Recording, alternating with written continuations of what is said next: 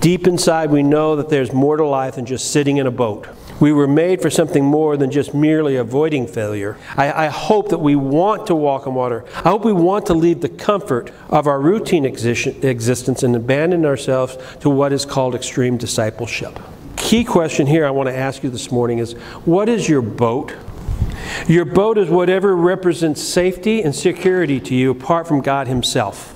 Your boat is whatever you're tempted to put your trust in, even when life gets stormy.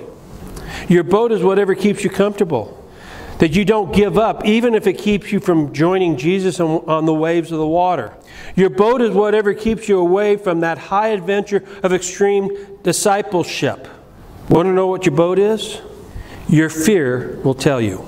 Just ask yourself, what is it that most produces fear in me, especially when I think of leaving it behind and stepping out in faith?